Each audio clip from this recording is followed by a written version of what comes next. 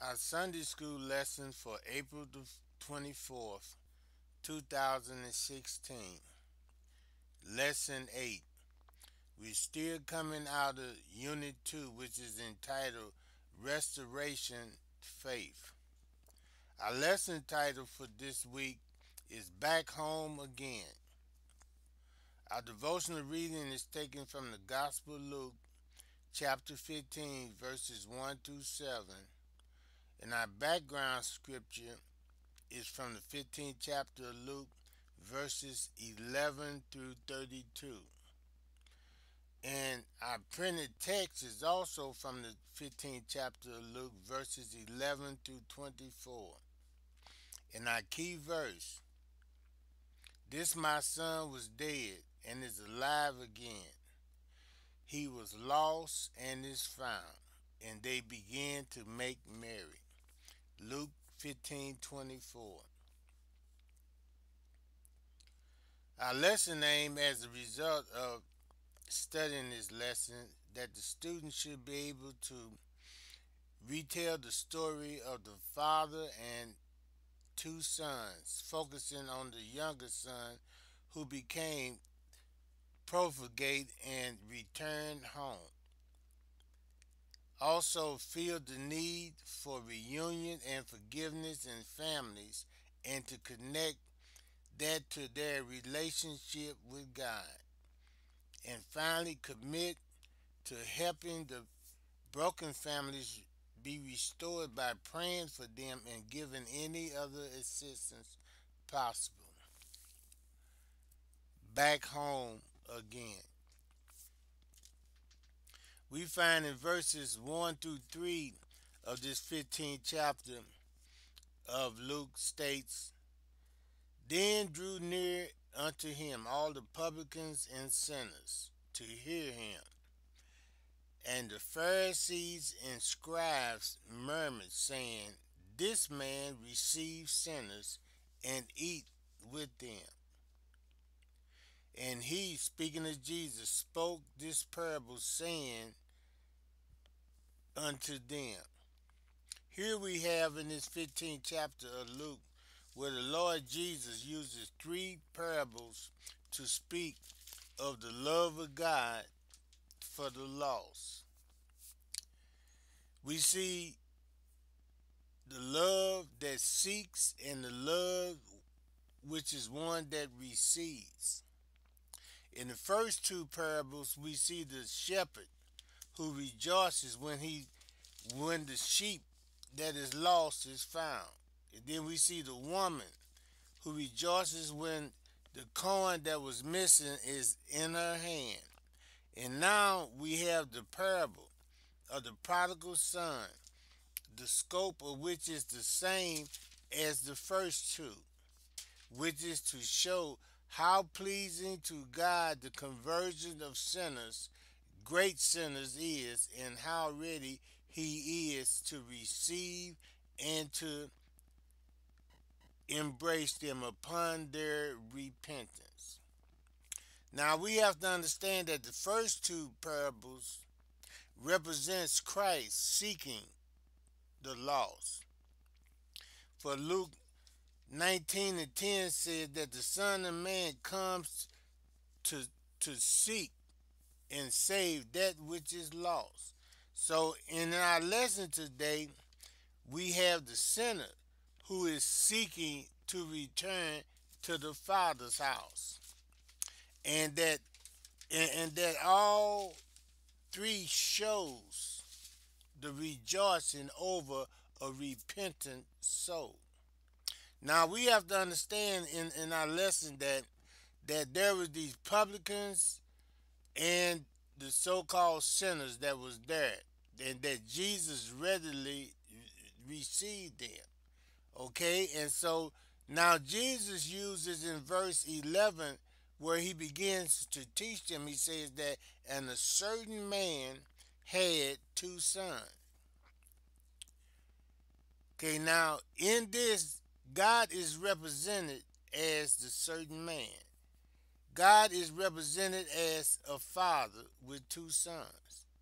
And understand this, that Jesus is using that the younger son as being the publican, and the older son as being the scribes and the Pharisees, those self righteous religious folks.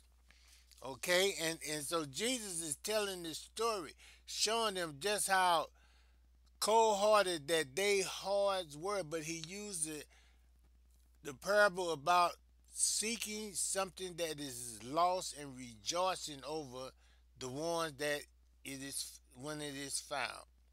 Verse 12 says that in verse 11 and 12 we read, and the younger of them said to his father, Father, give me the portion of goods that falleth to me. And he, the father, divided his living unto them. Give me the portions of the goods that fall to me. Now, just listen to just how rude and unthankful that this young son was. The son might have said, Sir, if you please, give me. But here he makes a demand. Give me the portion of the goods that fall to me.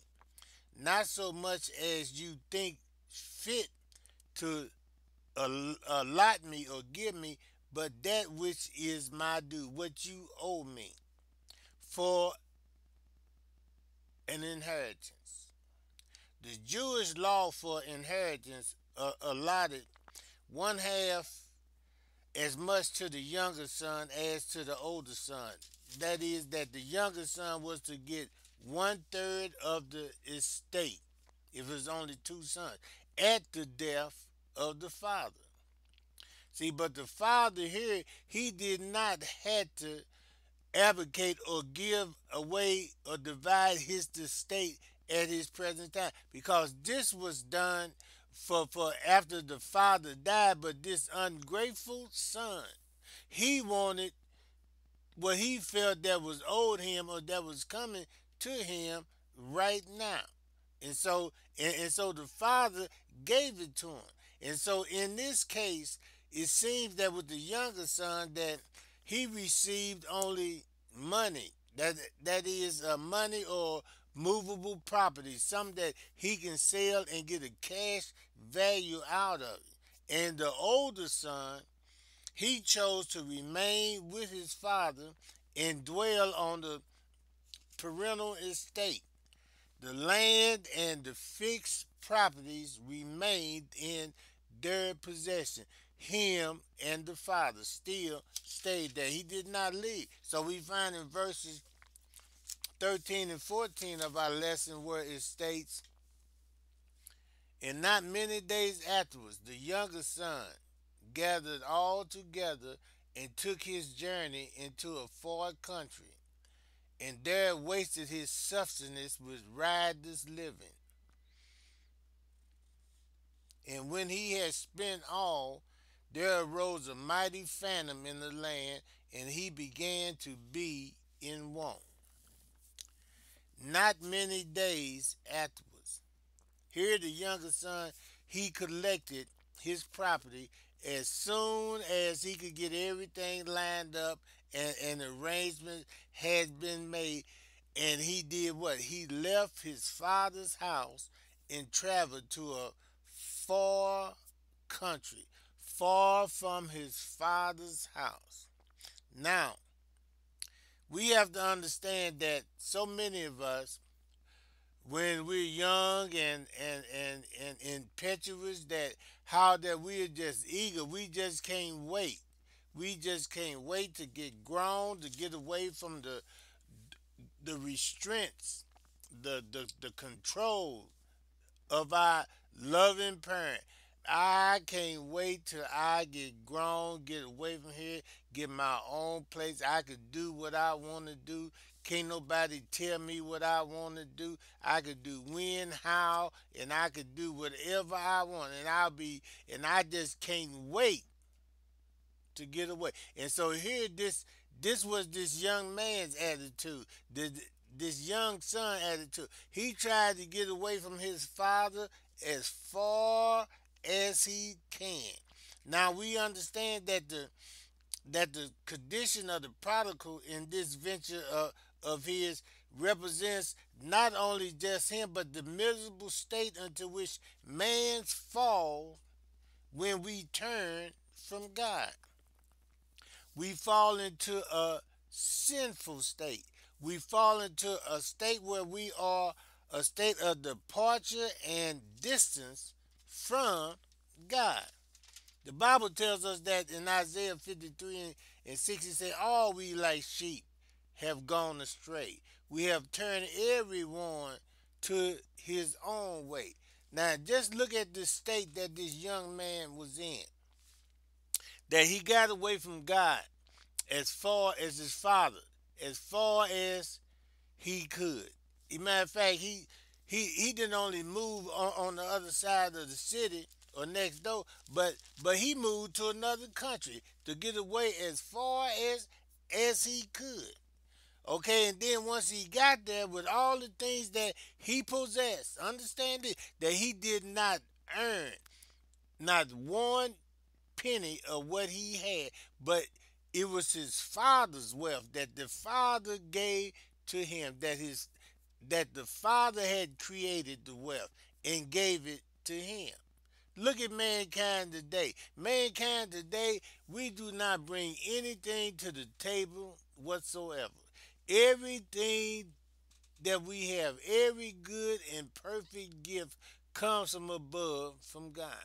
If we have any type of intelligence, God made our brain. If we have any type of physical strength, beauty, or whatsoever, God gave that to us. If we have any talent whatsoever, anything, everything that we have that is of any value, we did not create or earn ourselves. It is a gift of God. But we'll take that and run away with it, not to be used for God's glory, but we'll take it and use it for our own self gratification, and saying that we're gonna go and do what we want to do. And so it says that he went into this far away land and that he spent all. A sinful state is a state of spending. He wasted his substance with riotous living. We have wasted the precious time that God has given us. Many of us in our youth, where our youth could have been used in the prime of our strength, could have been used for God's service, but we wasted it. We wasted it out there doing the things and that was enticed to us by the devil. We have wasted talent that God had gave us that could have been used for his glory, but no, we wasted it. Did not use it where that he would get the glory out of the things that he gave us. So we find that this young man spent all that he had. What? With riotous living. Many today have physical ailments from what? Riotous living, where they spent the strength of their bodies, and it's been wasted through and ravished through alcohol and drugs and all types of sexually transmitted diseases. But it has spent, it's been wasted in riotous living. We also seen that he said that after he spent all and he began to be in want. A sinful state is a wanting state. When all has been spent, all the after he done spent all his money on the harlots and his companions, all the friends, so-called friends, left him. They say that nobody wants you when you're down and out. When you got plenty of money and things to be used of, that you had more friends that you could shake a stick at. But now that all that was gone, he found himself wanting. And that even in the midst of that want and that lack, there arose a mighty famine in the land. Everything was scarce. You know, there's always, when one is always far from God, they find things are scarce. There's nothing that can satisfy man's soul but God. And so he found that he was wanting, he was lacking, that there was scarcity of not only nourishment for the body, but that there was a scarceness of peace for his soul. We find in verses 15 and 16 where it states, and when he had joined himself to a citizen of that country, and he sent him into the fields to feed swines, and he would faint have filled his belly with the husks of the swines did eat, and no man gave unto him. He joined himself to a citizens of that country. The same wicked life that before was represented by riotous living is here represented by a life as a servant, a slave. Now we have to understand that the devil here is represented as the citizen of that country. Sinners join themselves to him.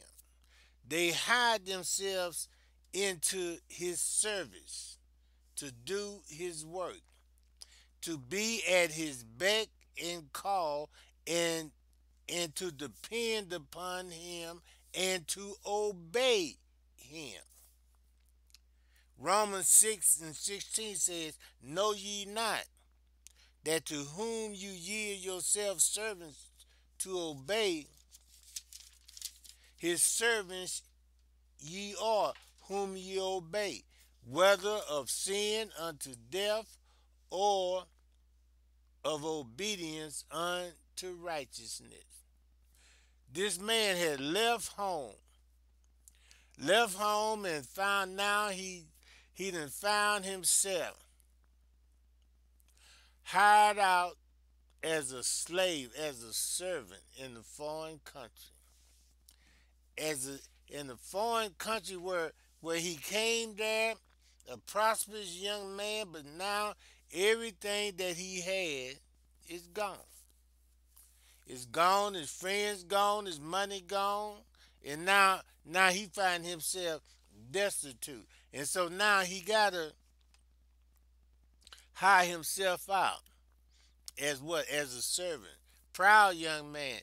Established young man back at home. His family, he come from a family of wealth, but now he is a servant. But now he done hired himself out to somebody who don't care anything about him, but just only want to use and abuse him. And so now, since he's this man's servant, now he got to obey what he tells him to do. So what the citizen does, he sends him into the field, not to feed sheep, but to feed swines.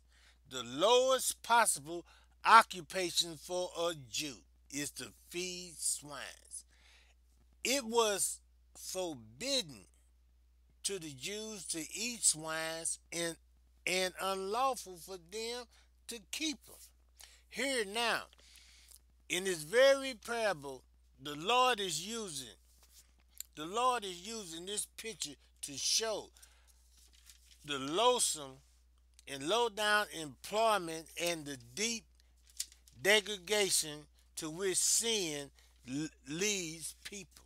Sin have you to do some of the lowest and loathsome things, that the most degrading things possible.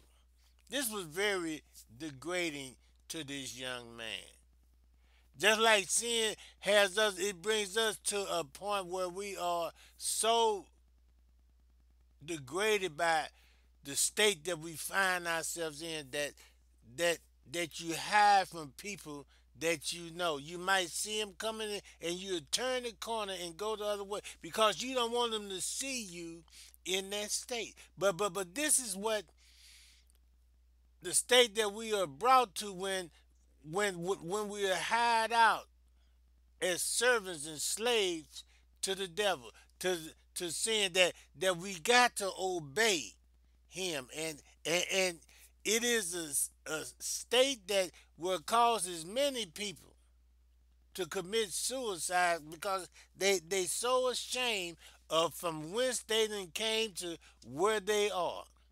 But as our story go forth, we'll see that how that God grace and mercy still prevail. And so we see it says that it says when he would faint and had filled his belly with the husk that the swines did eat, and no man gave unto him.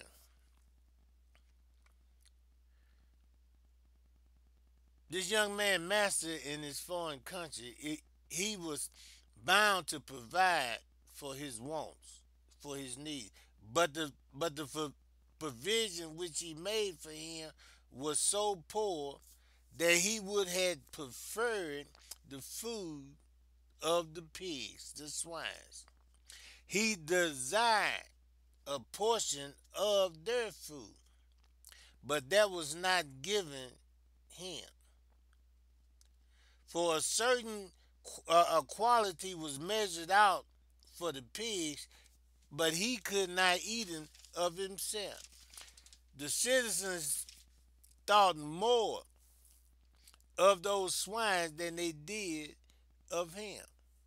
So many situations where we see that young people, old people, where middle-aged people, where they're caught in situations where they have attached themselves to to people in situations where where they are less than animals in the sight of the ones that they are dependent on, where people just treat them just to the lowest with the lowest respect and disrespect that can be imagined. And so here this man, he was brought to an estate, a statue in life where that the pigs was allowed it more to eat than he was. That the so-called master cared more about these degrading animals than they did him.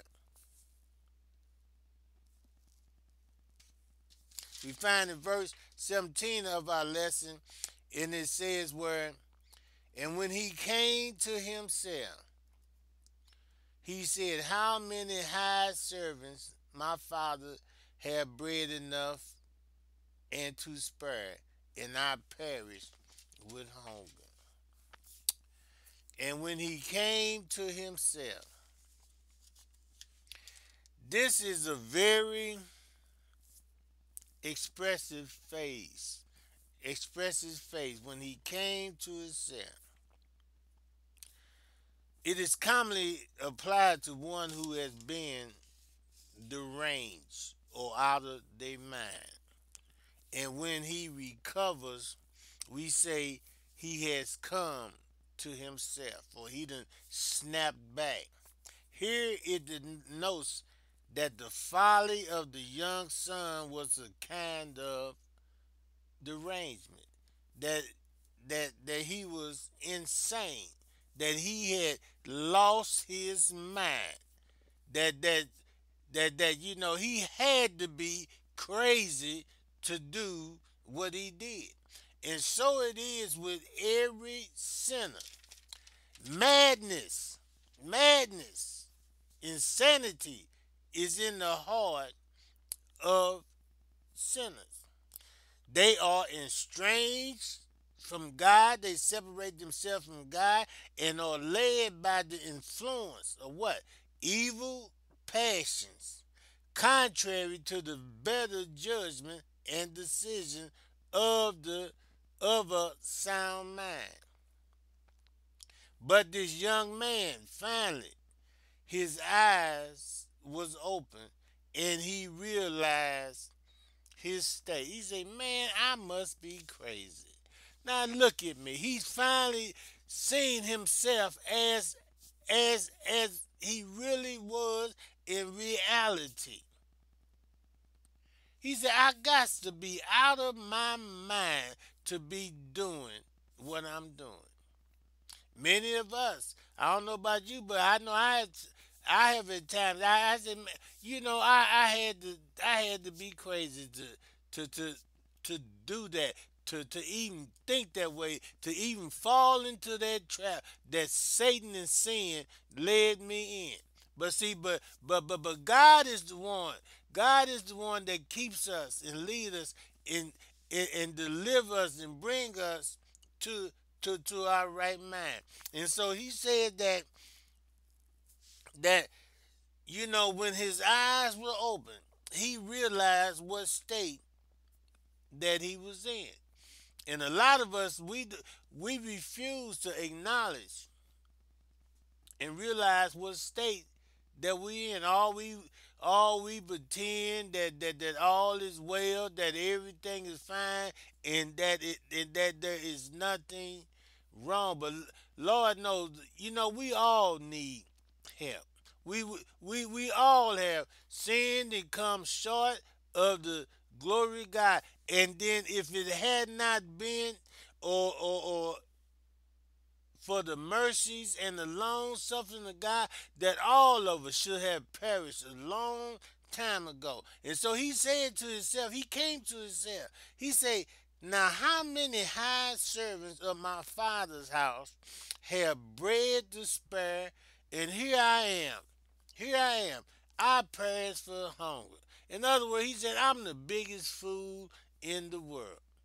I'm sitting, I done left my father's house, and because of my foolishness and then my stupid pride, the, to go and go back, I'm about to starve to death. And so he came to himself. And the Bible he said that, look,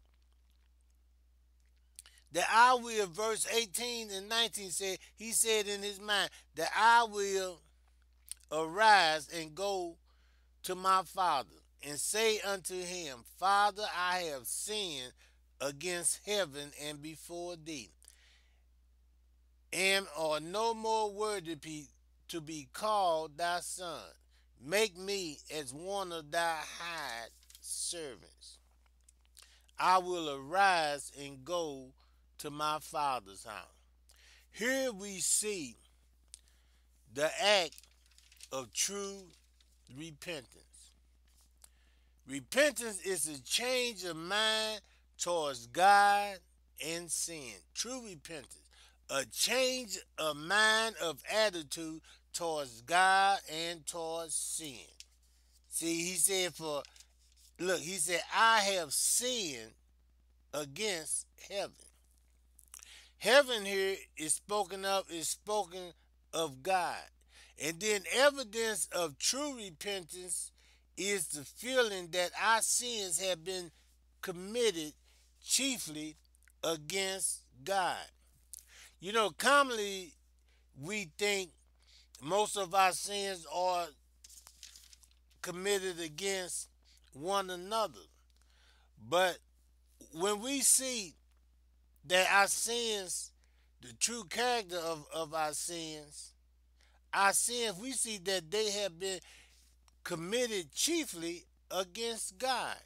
Even David, even David wrote, after committing the crimes of murder and adultery, yet he felt that those sins was not committed against mankind and Uriah, but chiefly they was committed against God. For we find him writing in Psalm 51 and 4, where he states, against thee and thee only have I sinned and done this evil in thy sight. And that I am no more worthy, the son said, that I am no more worthy to be called thy son. make me as one of thy high servants.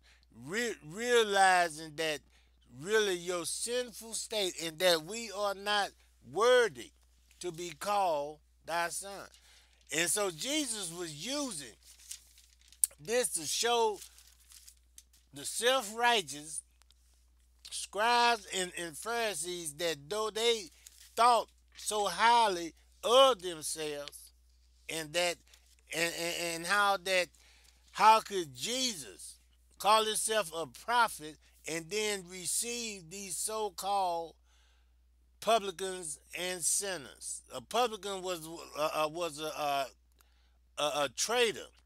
A publican was a traitor that he collected the taxes from the Jewish people, from the Romans, and the sinner was they was considered them as some of the lesser, the low class people, even some of the Gentiles that was among them, and that they was less than dogs. But Jesus here is using an example showing how that God rejoices over the repentance of one that's that returns to him.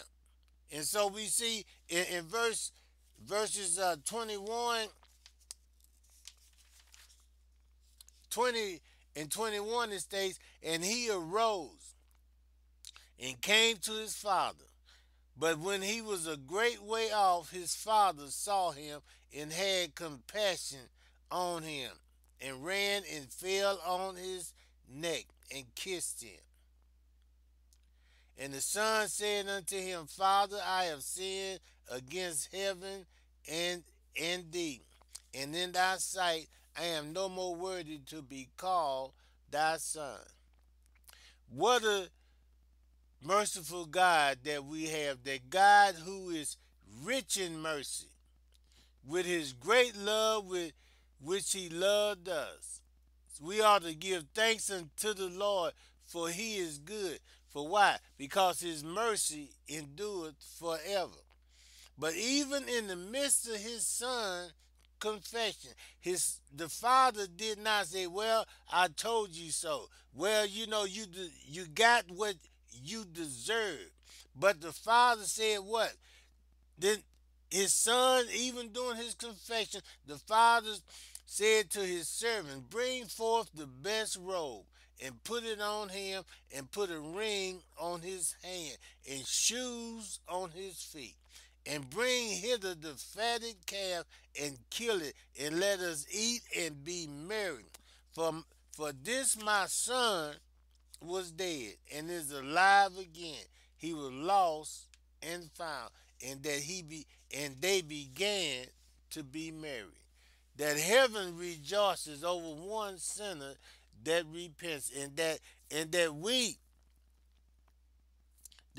as the children of God, we should rejoice when a brother or a sister returns back into the floor. We should rejoice when mankind repents of his sins, and understands and see that he have sinned against God, and that he needs a savior, and that the Lord, that the Father has provided a savior for him in Christ Jesus, and that when they accept Jesus Christ and become part of the family of God, that they was dead in trespasses and sin, but God, who is rich in mercy, had made them alive through Christ Jesus. We should be rejoiced. We should rejoice and make merry, and that be glad that they have came back home again. This is a beautiful story.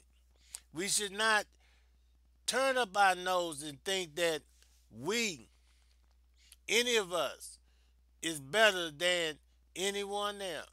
Whether they be, I don't care if they be a alcoholic, a winehead, a crackhead, a thief, a murderer, or a prostitute.